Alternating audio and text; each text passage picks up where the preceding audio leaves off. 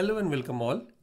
So today I am going to continue with the part 6 of the beginners learning Blazor, and today we'll be taking a topic of component base class specification.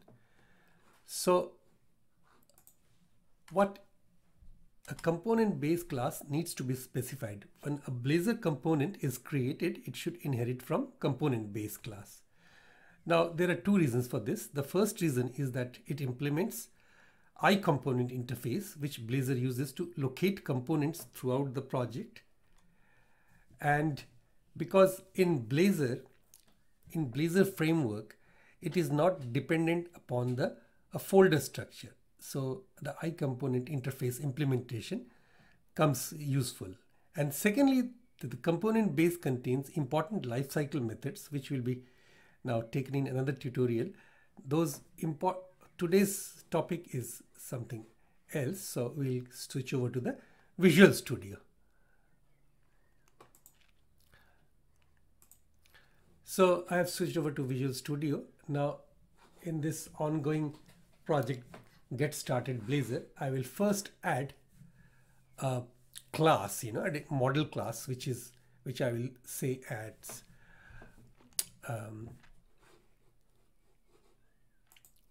it will be a base class which is derived from the component base class, and I will call this cool Blazor base. So let's get going. So right click on the project and click on add, and I can add it on the root level of the project, and I can also put it on the pages or any other folder for that matter. So I will name this cool Blazor base.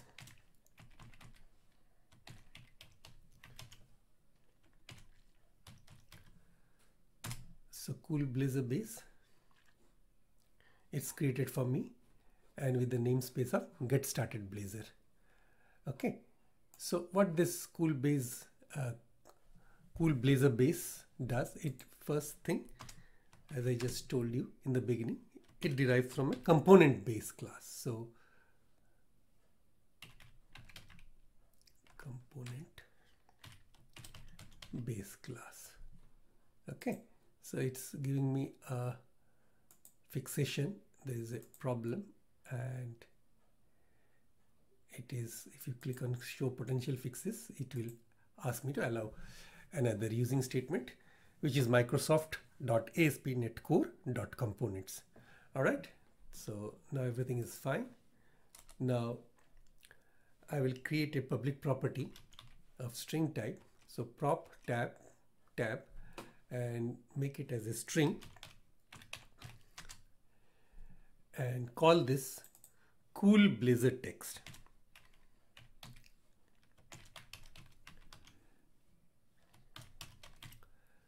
Get set, and I will set it initially assign it to a string. Say Blazor is cool. Blazor is cool. Okay, and then I could have ended at that itself to demonstrate you the application of the class from which a Razor component is derived. But let me add another method to further demonstrate to you. Now it takes two parameters of integer type, int a and int b. Okay. And all that it does is to return the sum of these two numbers. Return a plus b. Right. And then let me come back to the this one. I will now have to create, right click, I will have to create the Razor component, which is derived from this cool Blazor base. So now I will create a cool Blazor component. So click on pages and click on add, and then new item. So on this new item, this is a Razor component, and I'll name this cool Blazor.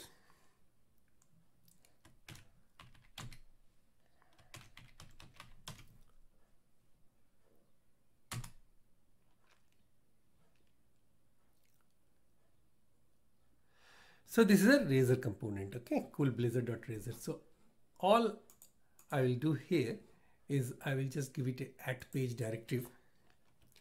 So @page, and within double quotes, I will route it to cool blazor.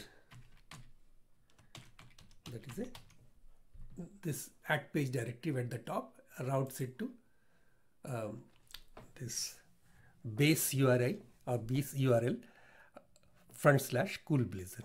So now in the code section, I will just get rid of this code section now, and instead I will, now the gist of this lecture is to show you how you can derive from this cool blazor base on this component, how this component derives. So it inherits is the keyword, @inherits. Now this is, let's see what is available over here. I will need to browse to this. So this is get started blazor. It has to be now called by, this class needs to be called by the fully qualified name, which is the namespace dot the class name. So get started blazor, get started blazor dot, you can see cool blazor base. Okay, now I will create an h1 tag, header tag, and within this header tag I will write this. In this base class I have created this cool blazor text. Now I wish to call this. So @cool blazor text. See, it is already exposed here on the child class or derived class. And within another header, h2,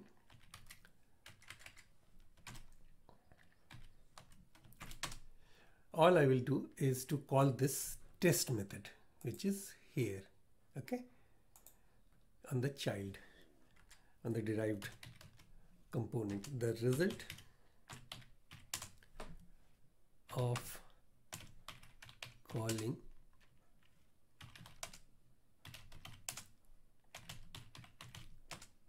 test method is @.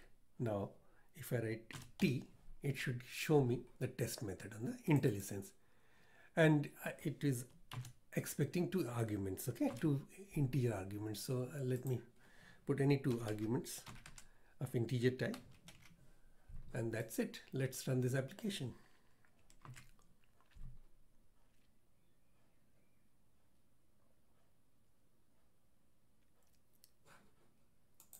So you can see I have run the application with Control F5, and now browse to localhost :port /cool blazor, and blazor is cool, and the result of calling the test method is 57. So isn't that cool?